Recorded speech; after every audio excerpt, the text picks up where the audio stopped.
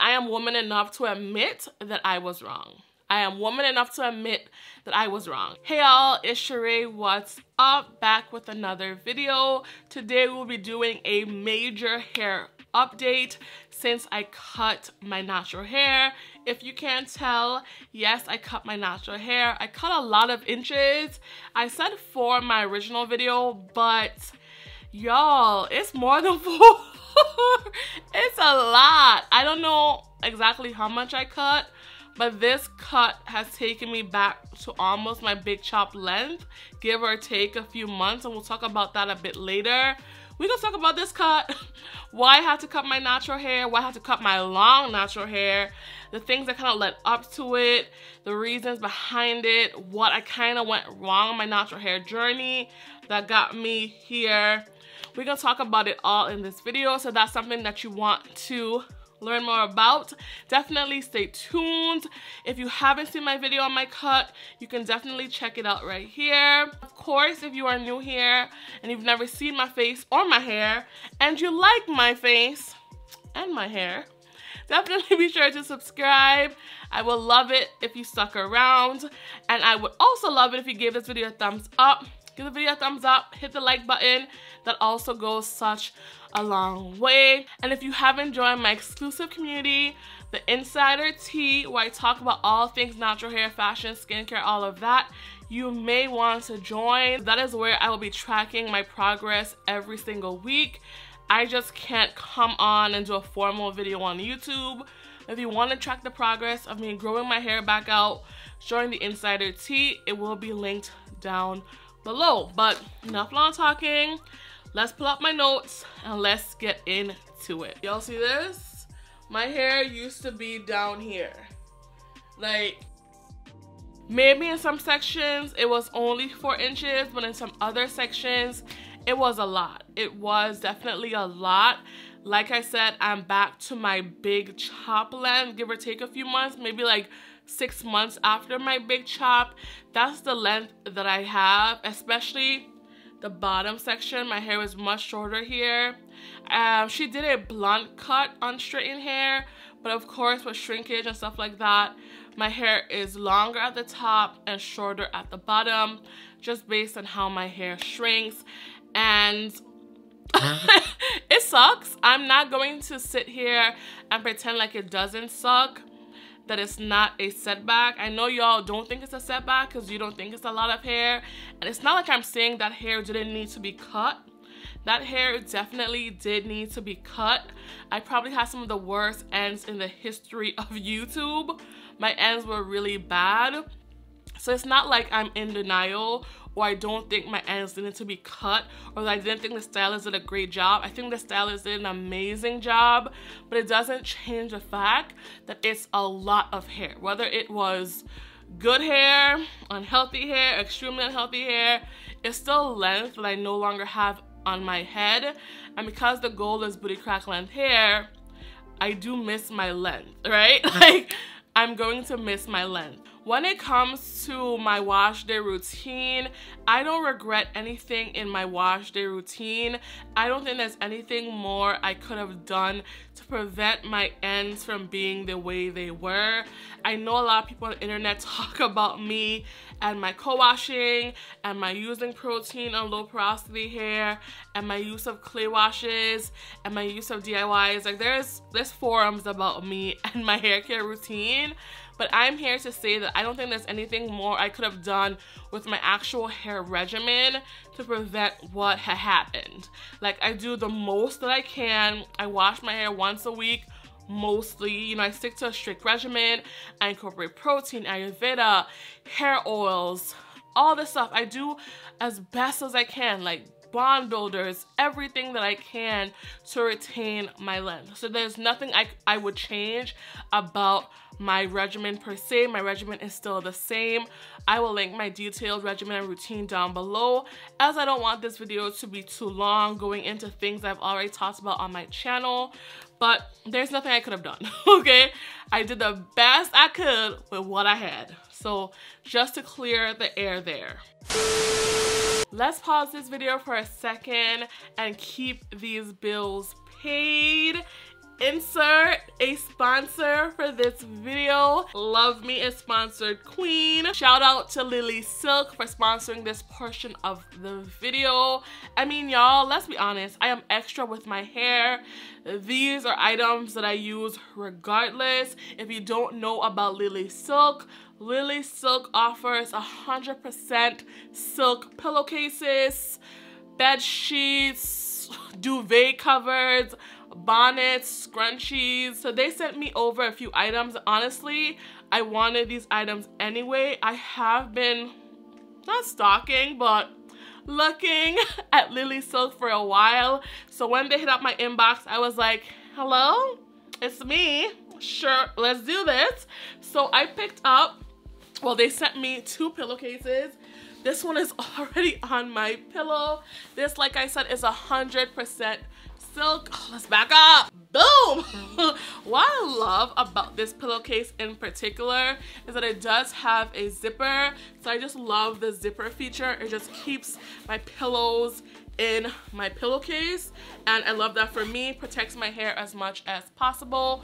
I did get all of my items in black just because y'all know I love oil. Y'all know I love butters, and when oil and butters meet light colored fabrics, y'all already know it's giving Jerry curl. So I got all of mine in black. And why I like using these type of fabrics, whether satin or silk, but talking about silk specifically in this video, is because it helps to retain moisture and length retention. Stop sleeping on cotton. Stop sleeping with those $3 bonnets from the beauty supply store, and get you some quality hair protection. These are going to retain the moisture and length retention in your hair, like I said. Because this is pure silk and not a synthetic blend, your hair and your coils are not going to get caught up in the fabric. It's actually just going to glide nicely and beautifully across it, and you're going to get that booty crack length hair. And who doesn't want that? That is always the goal. I'm probably most excited for these scrunchies. I use scrunchies a lot. I use them to make a puff.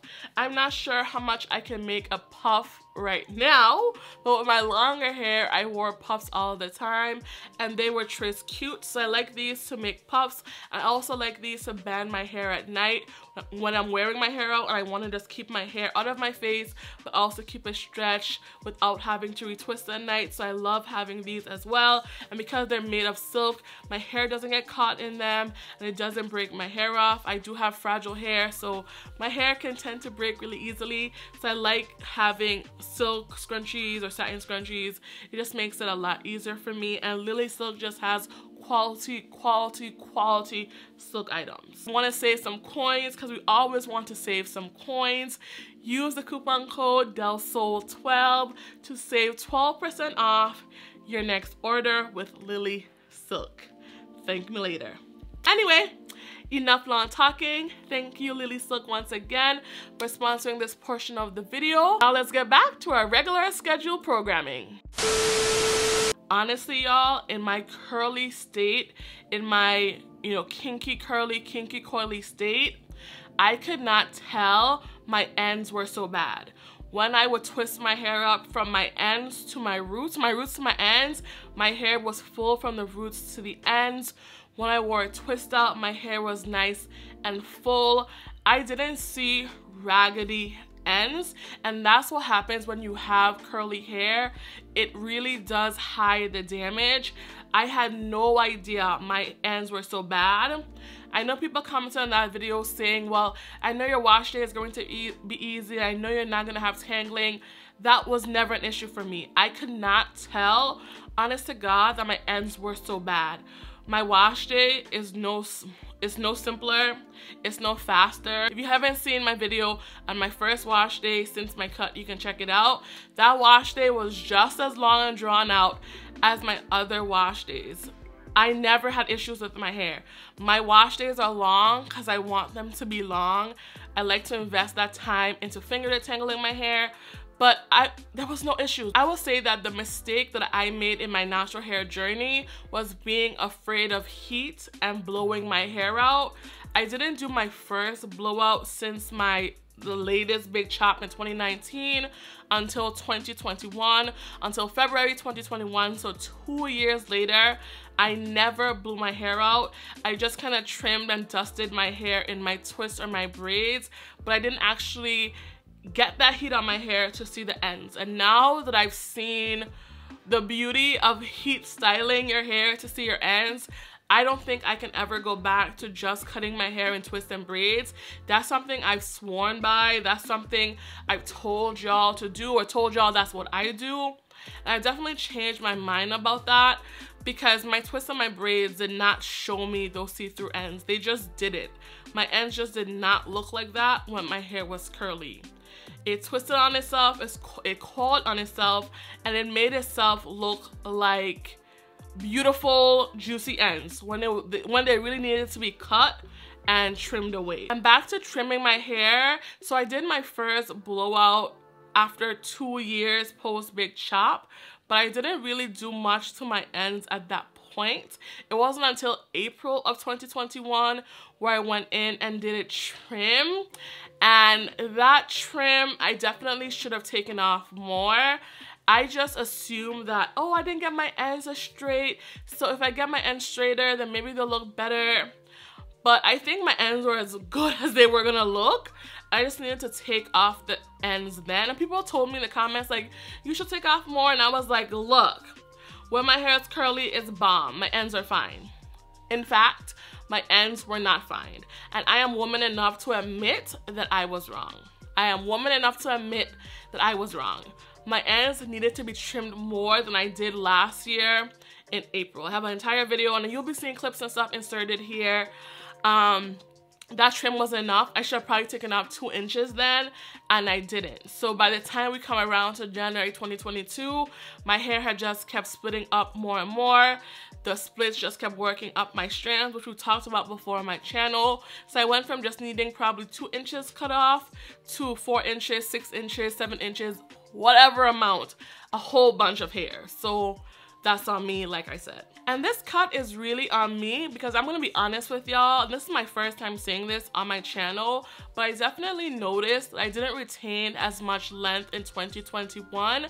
So 2019 and 2020, my hair went from a big chop to down my back. Like, my hair grew so long those first 2 years post big chop. My hair looked good, it felt good. It was full, it was beautiful. My hair was doing the damn thing. In 2021, I noticed, like, bruh, why is my hair the same length that it was in 2020?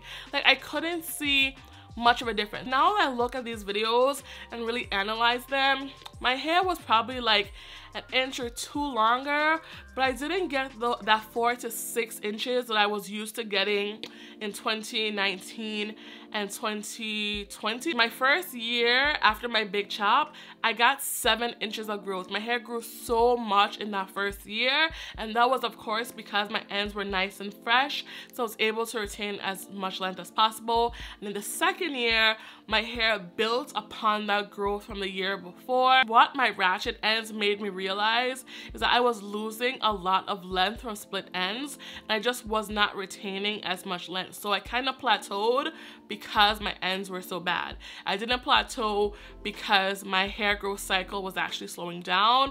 I was plateauing because my ends were trash and they needed to be cut. And that's just the honest to God truth.